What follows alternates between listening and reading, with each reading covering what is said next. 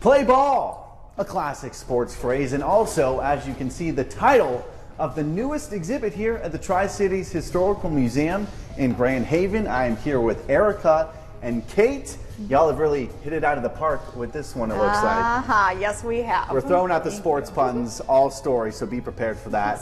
Kate, you're the curator for this exhibit. It's come to life.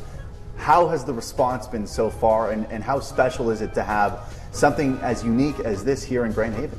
Well, I think we've really hit it out of the park. I think that you copied mine. I know. Sorry. I think it's been a grand slam. I think there that we have. I've had a ton of positive community response, not just people who are related to some of our famous sports stars, but also just folks in general who are reminiscing about their time in the Tri-Cities. What does this museum bring that typically you might not see? We've been collecting since 1959, so we have over 70,000 objects in the museum's collection, but some of these items that were pulled for storage for this exhibit, this may be the first time they've ever been on display. And it dates back all the way to what, the 1800s? Depends on the sport, yeah. You can see a lot of early history of our sports in the area, and also get to see a lot of the historic equipment, which is very cool, especially if you're a golf nerd. Right on cue. Let's get started with the first interactive piece of this entire exhibit. The golf setup you guys got over here. One of my favorite things about this is that you can see for some of them the old name of the club actually written on the club itself. So we're familiar with names like woods, irons, putters, etc. You can see some of the older names on the actual club faces themselves, like Mashie or Niblick. Although the putters you have people using up here are a little more modern than some of this stuff. They are modern. So how does this work over here? So we're playing horse, okay, but instead of horse, it's golf. Sure. Hey, look at that. One for one. In one. On the board. If I make this one, I'm going to start getting a little too confident, a little too cocky. There we go. There you go. We're just going trick shots now. Bunker. That can't be good. Well, I'm not winning any prizes anytime soon. Good one to end on. There you go. I spelled golf. Close enough. It's not the only interactive piece of this exhibit you have over here. How's your jumping skills? We're about to find out. This is measuring out the record for Spring Lake High School long jump, boys and girls. What's wild with this is I triple checked the email when I was setting this up and putting the tape down and going, really? 21 feet plus? Are you sure? Are you sure? Are you sure? Are you sure? And I'm not sure how long the standard running start is, but... Yeah, it's not regulation, okay? So regulation. cut me some slack over here. I don't think 21 we'll feet, get but you said the halfway. world record was 29. 29 and change. Okay, that's what we're going for.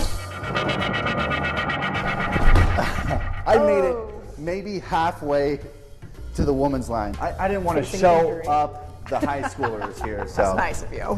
Yeah, off camera, maybe I'll show you how it's really done. Do you have a favorite part of this exhibit? Or Favorite piece? Favorite piece? Favorite piece? That's tricky. I would actually have to say I think that's going to be the basketballs that we have over here. Let's go check them out. So our basketballs are from Grand Haven High School's distant past. We have one from 1927 and one from 1931. Grand Haven in the 20s and 30s was one of the state championship basketball teams over and over and over again. Very, very cool to see the legacy of basketball history in the area. These two cases are actually talking about the history of high school football in the area. We've got several different helmets, and over here in this case we've actually got memorabilia from the 100th anniversary of Grand Haven football, which was in 1995, including a letter from President Ford, who congratulated the team and the school for having 100 years of football. How about this? Let's move from the football to the baseball world. Oh, yeah. Yes. This case and this mannequin go with this gentleman here, Frank Sikori, who was an umpire in the MLB for 19 years.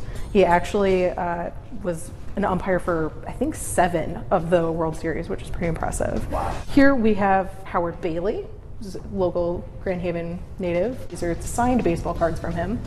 And we have Cornelius Neal Ball. He was actually the first baseball player credited with an unassisted triple play. And he's from here in Grand Haven.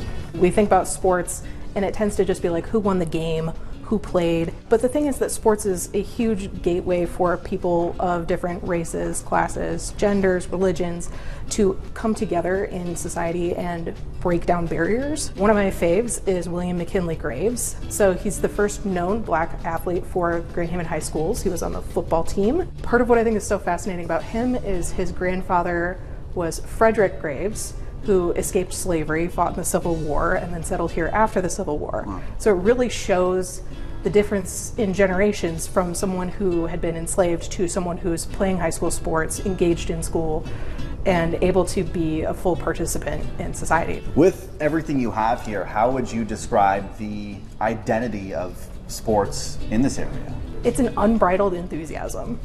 There's just so much participation. We've got the different baseball leagues, we've got bowling leagues, we've got all of these things which are just so incredible when you think about the fact that you don't have to be a star athlete to enjoy and play sports and to have an impact on your local community through sports. Mm-hmm.